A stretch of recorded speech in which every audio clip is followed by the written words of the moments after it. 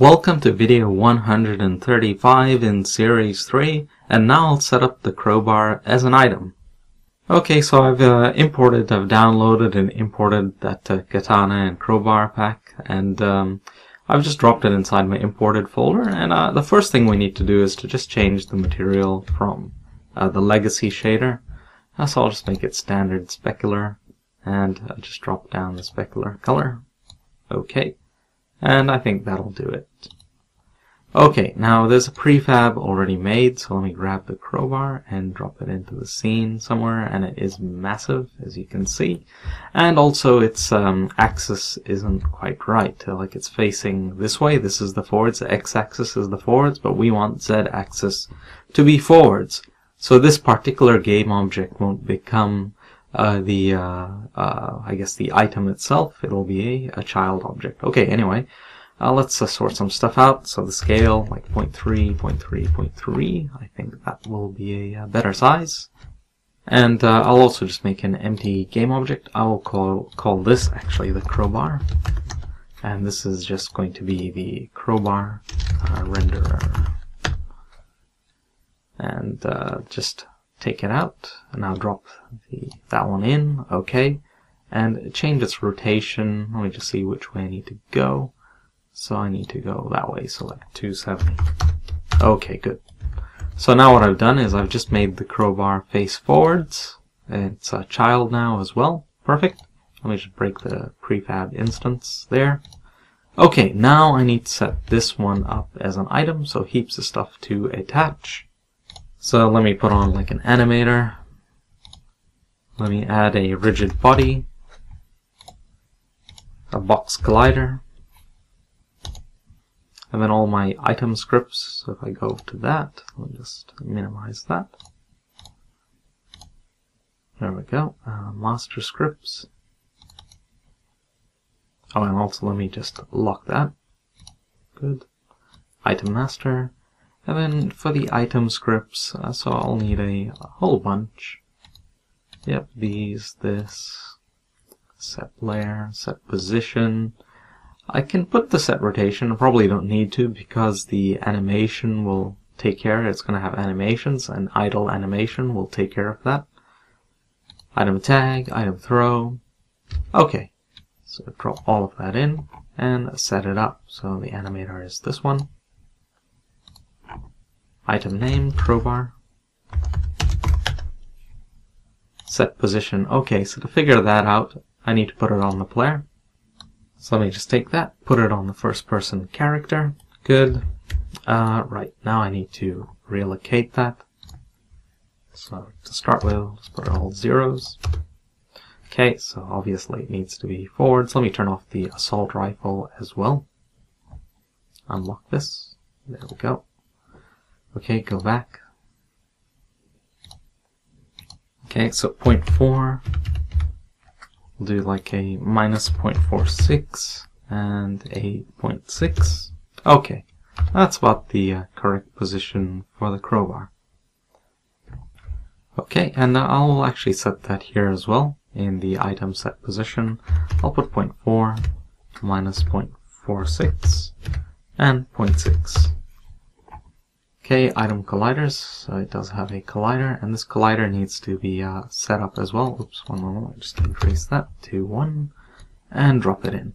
Okay, so now I have to set up the collider. It's just a pure box at the moment, as you can see. So let me make it really narrow in X, so 0.1, something like that. In Y, really tall, 2.2 maybe.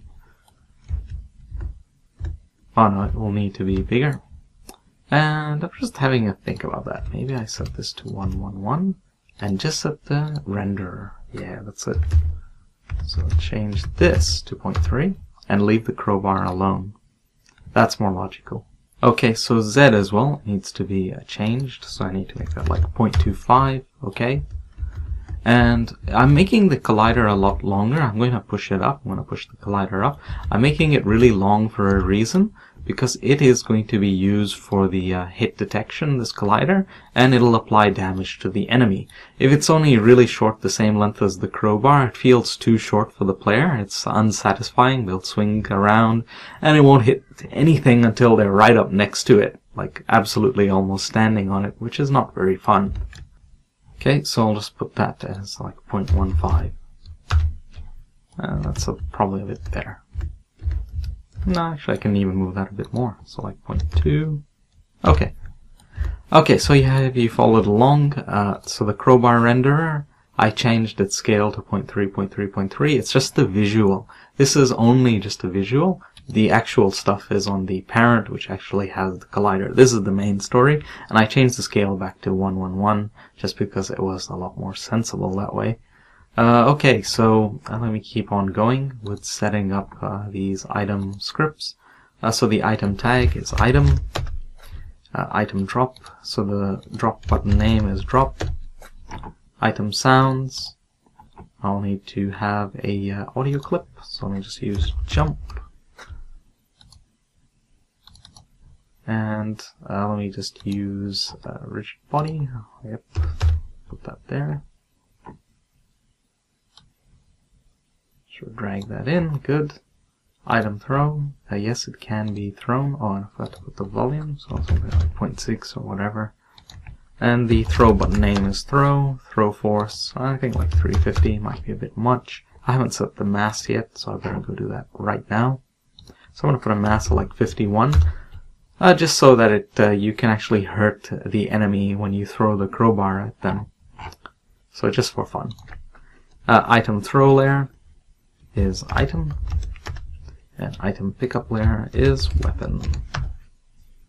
Okay, and let me just have a quick look over it again. So it's currently on the player, so it needs to be is kinematic, and the collider disabled to begin with.